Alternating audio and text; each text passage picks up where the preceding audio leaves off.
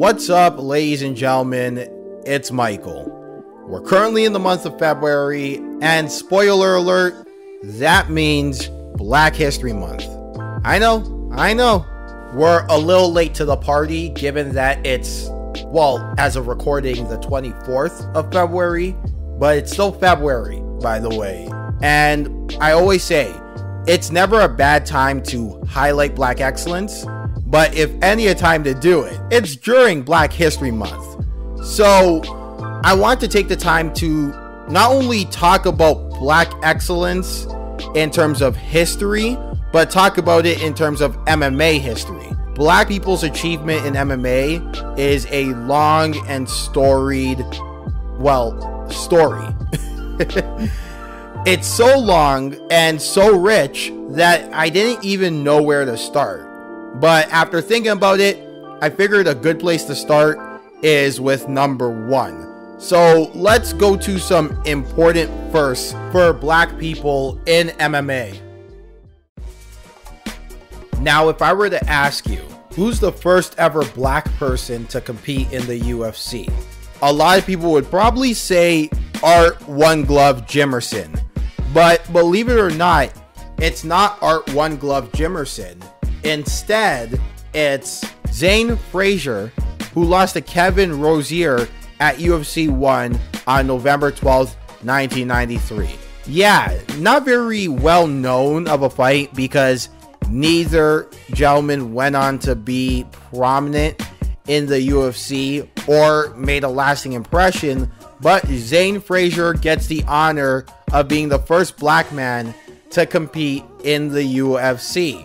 And that's great, but what about the Black champions? Who was the first Black champion?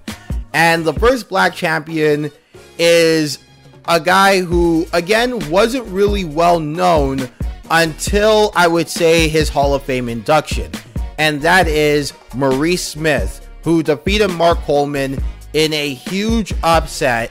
And another big first, too, when it comes to championships in the UFC, is the first African-born champion in the UFC is the current welterweight champion of the UFC, Kamaru Usman, who defeated Tyron Woodley and has defended his title 3 times.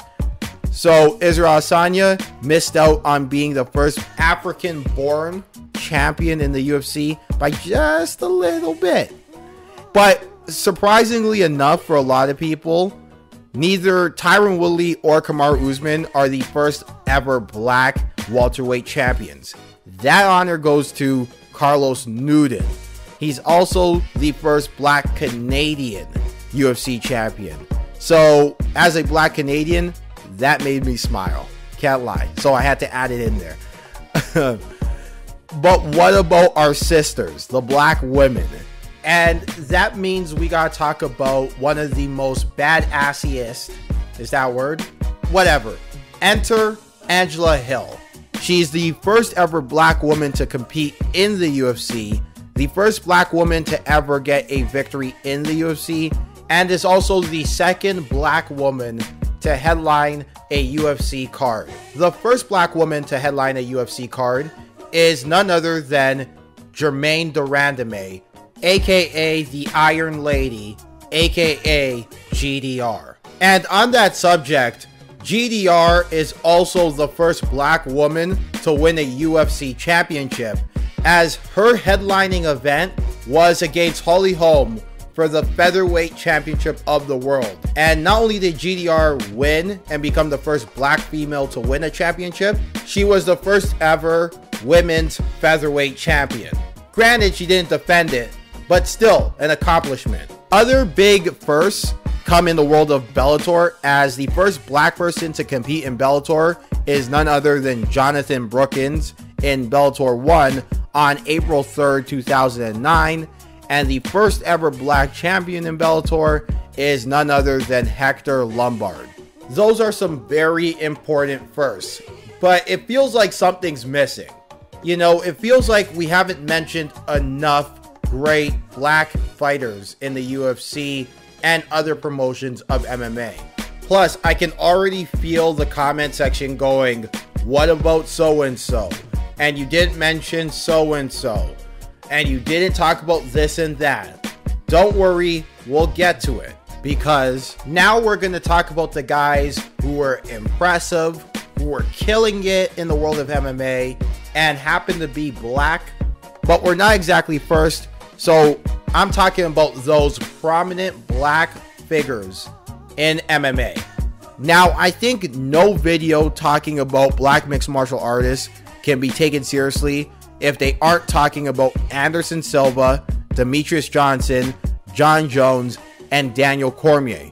All are held in high esteem by hardcore fans of the sport for their excellence. Anderson Silva is considered one of the greatest of all time, as he has 10 consecutive title defenses at middleweight and did it in style, as he regularly displayed superior striking to that of his opponents. Also, if you want to talk about someone who was jumping divisions, Anderson Silva did that for fun. Demetrius Johnson is another prominent figure, as he was absolutely dominant in the flyweight division and currently holds the record for most consecutive title defenses in the UFC at 11. And in case you're keeping count, that's one more than Anderson Silva. And for Demetrius Johnson, that's not most consecutive title defenses for a black man. No, that's most consecutive title defenses, period. But the record for most title fight wins belongs to another black man, and that's John Jones, who has 14 of those big title fight wins at light heavyweight, and did it while having another all-time great rivalry with future UFC Hall of Famer Daniel Cormier.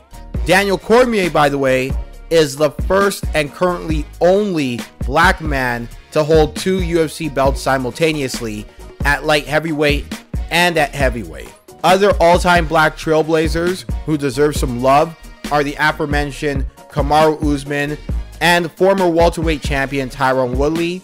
Those 2 black kings at welterweight deserve some love. Also, let's not forget about legends like former UFC light heavyweight champions Rashad Evans and Quinn the Rampage Jackson, former UFC heavyweight champion the late Kevin Randleman, current middleweight champion and star Israel Adesanya, and former lightweight champion Benson Henderson. Also, that's not even to mention guys who weren't champion in the UFC, but still made their mark in MMA. Guys like knockout machines Francis Ngannou and Derek Lewis, former multiple welterweight title challenger Josh Koscheck, former Bellator lightweight champion Will Brooks, friend of the Leg Kick Show Shoni Carter, who popularized the spinning back fist, by the way, Eve Edwards, who at one point was considered one of the best lightweights in the world, super trainer Dean Thomas, the late Kimbo Slice, Bob Sapp, Mr. Wonderful Phil Davis, Chet Congo, and so many more. The point is, the black history in MMA is super long and super rich. And I wanted to shed some light on that because it doesn't really get talked about a lot when we think about Black History Month. I know a lot of people talk about the African American and black history in boxing and basketball and other sports, but for whatever reason, it doesn't get mentioned in MMA. And I guess this is one of the few videos that will, and hopefully it's not the last. But anyway, that's pretty much it.